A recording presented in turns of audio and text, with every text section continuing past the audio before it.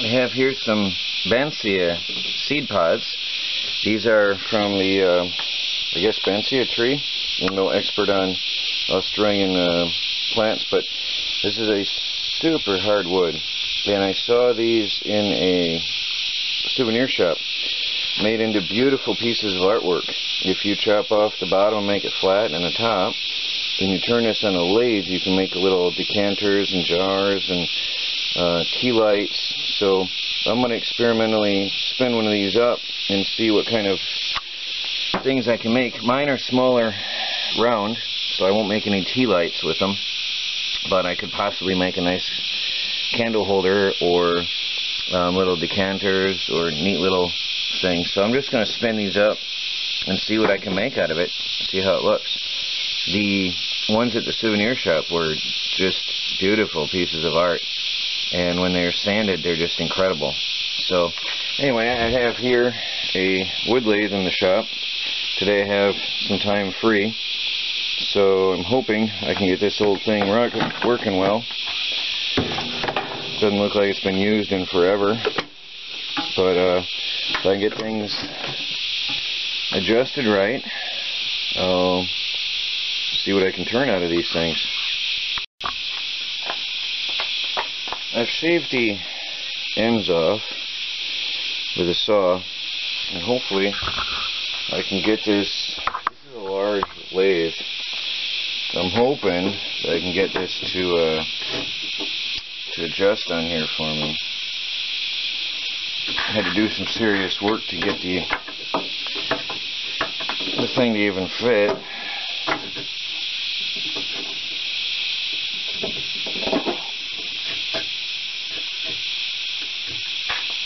It's rusty as well.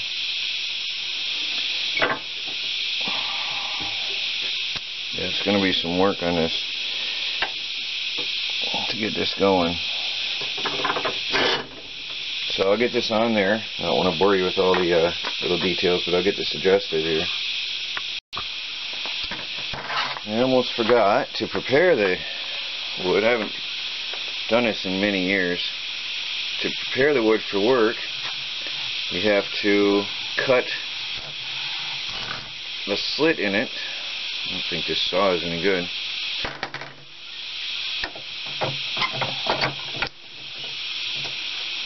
You have to have a slit in the wood to fit the, so the lathe can grip it and hold it firmly.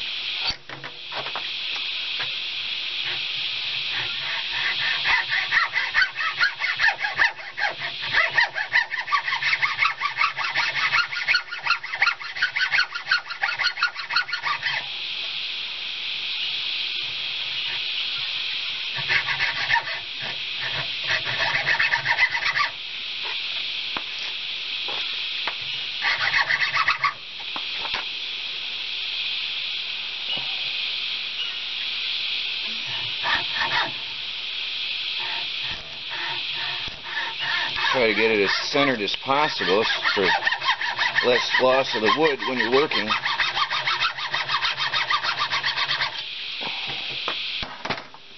Now I have a nice X pattern in here for the lathe to grip into. Now I've got it fitted. What I did is put a cross pattern down in here. I got this on here so it's locked in. And then you tighten this down and you set this in the hole there and then tighten it with a wrench. Now that's going to loosen up with time, so I have to keep an eye on it.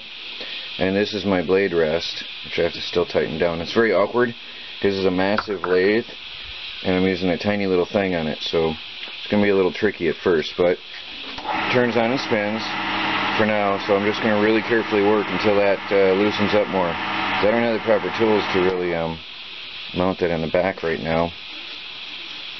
But I've got a good grip for now, anyway. Now, I'm still getting the feel of this lathe, so you can see I've smoothed off a little bit of the rough edges here. And I'm just going to continue on. I'm still getting this bench tighten. It's very rusty, so it's awkward. Once I get this set up, I'll be able to get this some serious work here and smooth this off and polish it and see what I can make out of this.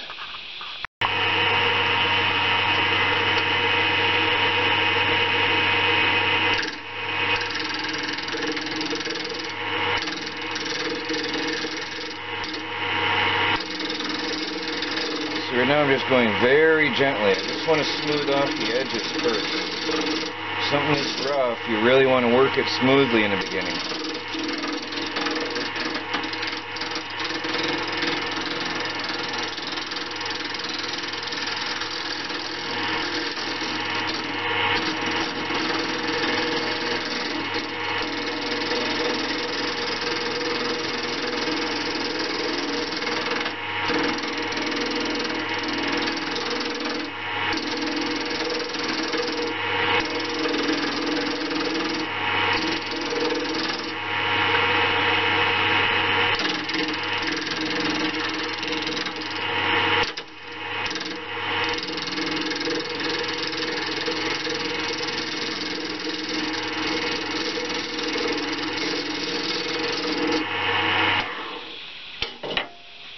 And look at it often to see how it looks. So I haven't even touched some of these lower spots. So what I need to do is get a uniform cut going on here. There's a very deep spot there, so I won't be able to hit that. I'll show you that closer up in a minute here.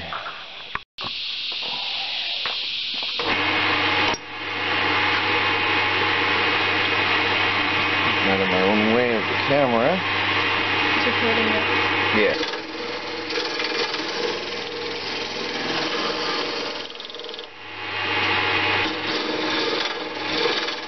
I want to go a little deeper in here.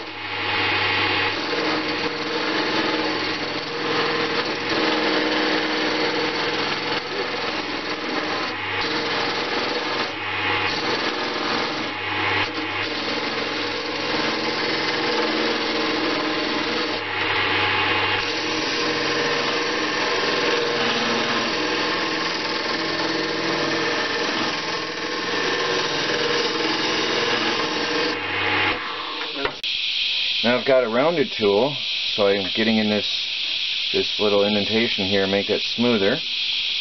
Now I'm forming the wood a little bit nicer, which also means lighter touch on the wood, a lot gentler work.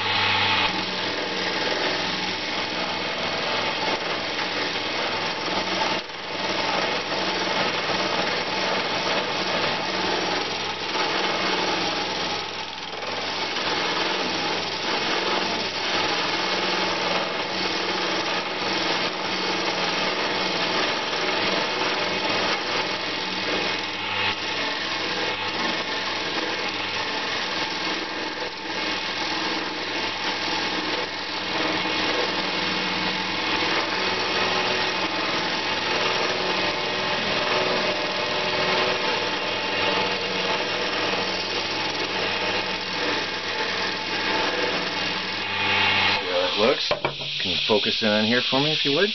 Yeah. And you can see the deeper cut I've made.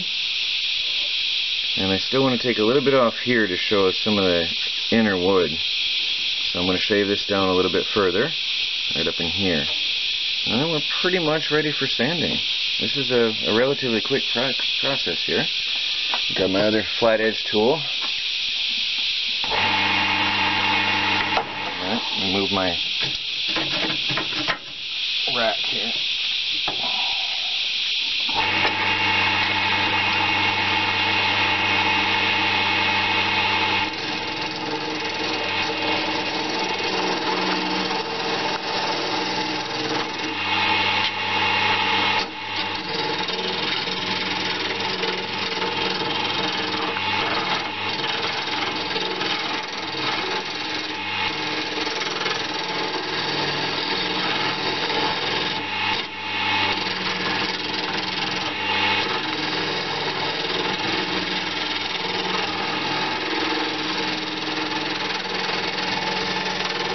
So you can hear it hitting the sharper edges there. Yeah. You want to work it until it stops smacking it so hard, and then you know you got smoother wood. See here, you can hear it's smoother wood there. Hear that? Yeah. And hear it's smacking a lot.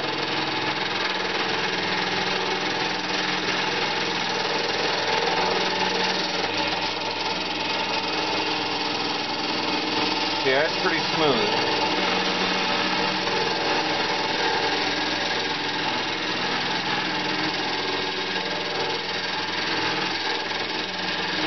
I think I'm going to make another indentation here. What do you think? Yeah. Just to make it look nice. Right in here. What do you think? Make another little indentation there. So we'll get the smoother edge one, the round one. Let me see. Right here.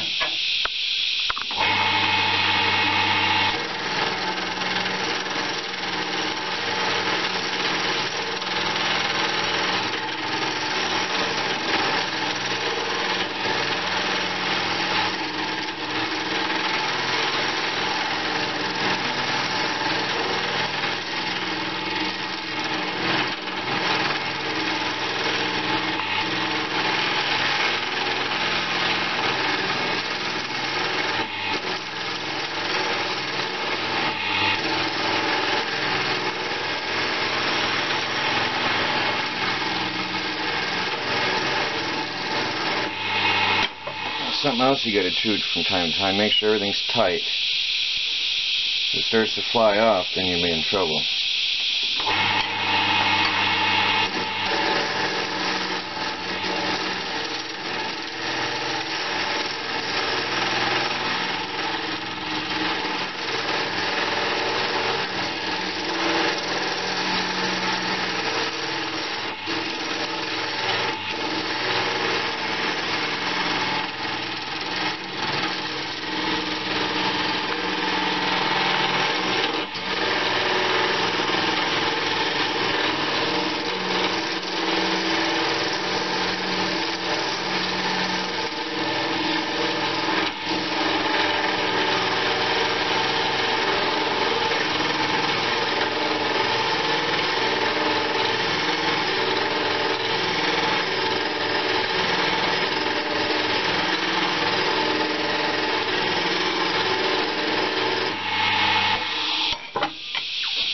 So, you can focus in here a little closer. What do you think? Is it ready for sanding? We've got all the inner wood showing. I think it's ready, huh? Yeah. Alright. What do we got here? We've got some sanding sheets. 16 assorted, medium, fine. So we need to rougher. That's 16, that's other 80. Okay, we'll take some 80 for now. Easy. Now, just need a little bit.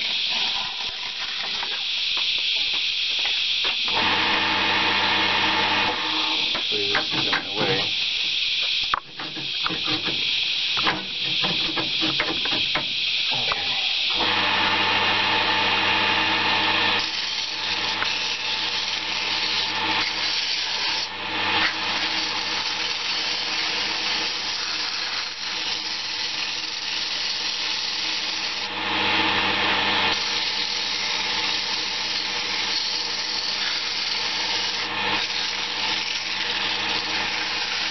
Now this is going to round out all the cuts that we made. Smooth it out nicely. Yeah?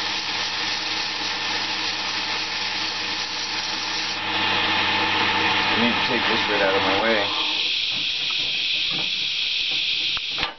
Oh yeah, good. Perfect.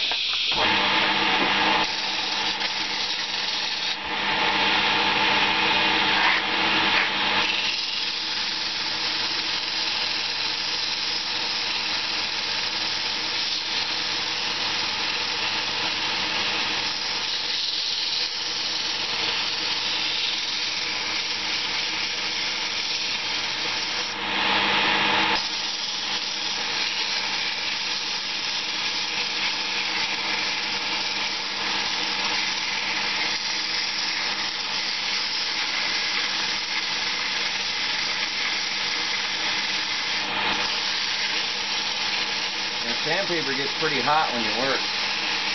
You always got to be moving it or you'll actually melt the sandpaper.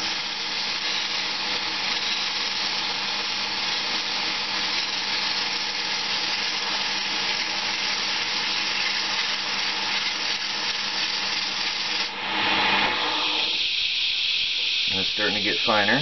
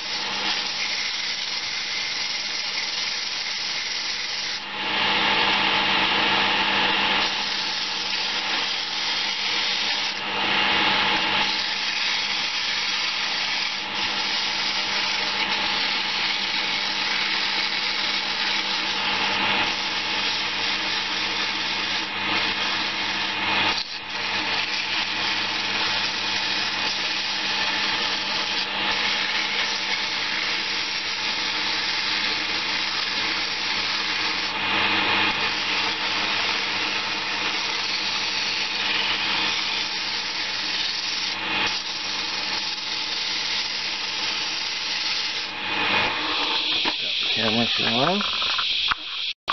Now I've got a 150 grit sandpaper and I'm polishing it up finally. I'd like to have a 320 or something, but I don't have any available. So I'm just going to continue on with the 150 for a few minutes and smooth it off as well as I can. It's starting to shine up a little bit now. I'd like to get it really super shiny. So I'll just keep sanding for a few minutes here and try to smooth this out nicely.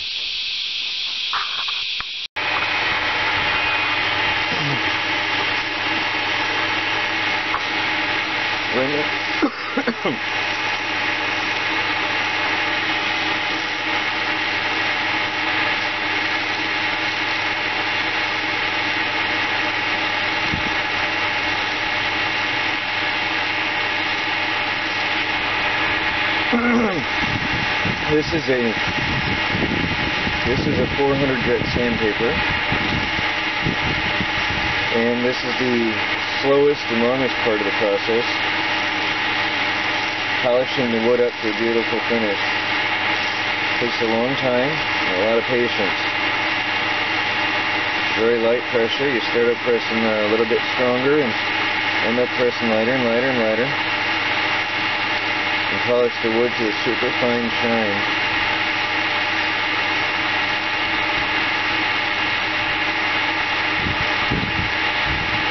See how it looks?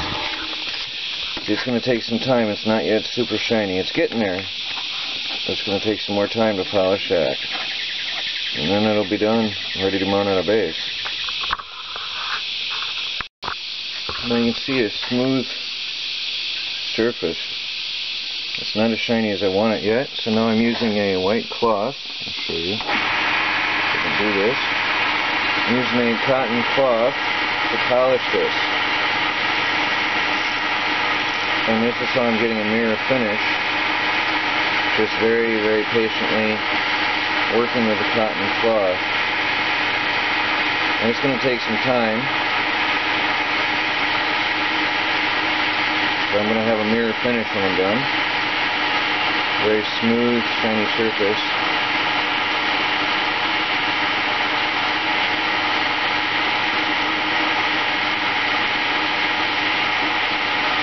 It's the work of extreme patience to make one of these, to turn anything in a lathe and shine it up nicely. If you want to do it right.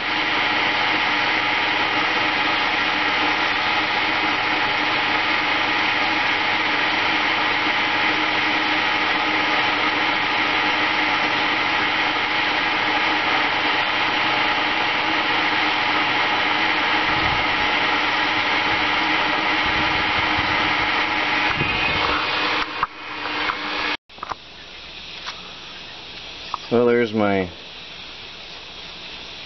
Banksia seed pod, turned and polished so far. I want to polish it some more yet, but that's it for now.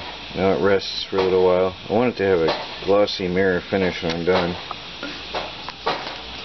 Now here I have one. Here I have a Banksia seed pod. You can see in comparison how it used to look. This one was just a little bit longer before I cut it to pieces. And I've turned it down. I want to make this a little bit narrower, make a little rounded spot here and a little narrower here. And here I'm going to come to a peak, a little point. I'm going to narrow it down really fine right here. And this is staying like this. Here's the base right there. You can see I've thinned it out. And I need to cut this down a little bit deeper. And then I'll polish the base, have it rounded up here. This is just sort of a roundish globe. It's awkward on the top edges because you get this little rough stuff. Let me see if I can focus better. You get these rough spikes and edges on here. Hopefully I'll be able to sand it off and smooth it out. But for now, that's it so far. This one will be done in a day or so. It takes time turning it down. This is a couple hours of work turning it down, because if you don't do it slow and careful, you'll break the ends off where it's in the lathe, which I already did. I had to cut it off and redo it, so I lost a little bit of my length that I had available.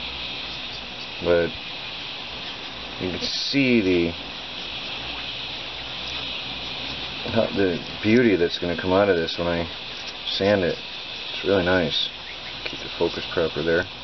It's going to be amazing when it's done. Here's the Banksia seed pod I was just showing. It's polished and oiled with linseed oil. I have to think about it a minute. This is, I cut on the lathe, I cut this down about to this depth here, and then I used a hacksaw to cut it off when I was finished. And here I carefully shaved it down until it broke off the lathe to give me a little bit of a point on that. So that's the finished product there. This is what you see. Look at the green, the pattern side there. Let me see if I can focus closer. You can see the pattern inside the core of this. I think it's just incredible.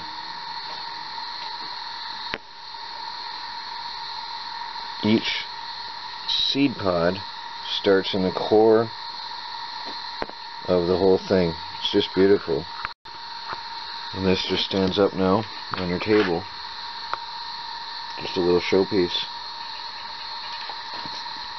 Here's a little bit of natural art made out of a Australian Banksia seed pod. Hope you like it.